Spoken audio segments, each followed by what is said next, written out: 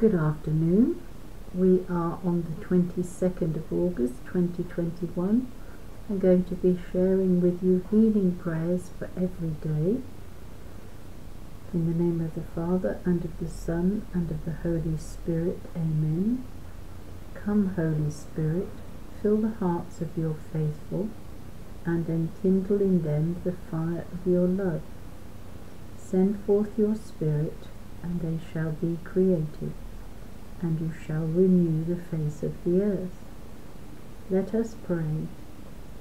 O God, you instructed the hearts of the faithful by the light of the Holy Spirit. Grant us by the same Holy Spirit to have right judgment in all things, and ever to rejoice in his consolation. The reading for the 22nd of August is taken from Psalm 115, verse 12. The Lord will be mindful of us and bless us. Excuse me. Reflection. The Lord has known us from all eternity, and is constantly aware of us, and desires to bless us.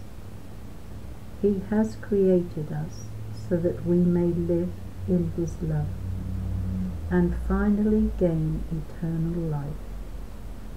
Let us be aware of his healing touch on this journey. The prayer. Father, how can I thank you for your constant knowledge and love for me? I ask you today to heal me, and thus open me to even greater commitment to you. Amen.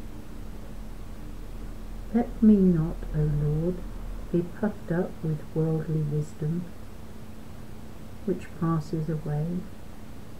Grant me that love which never abates, that I may not choose to know anything among human beings but Jesus and him crucified.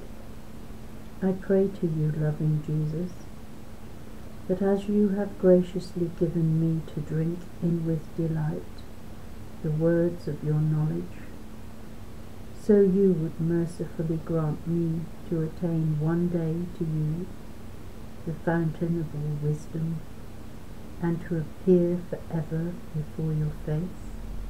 Amen. Thank you so much for listening.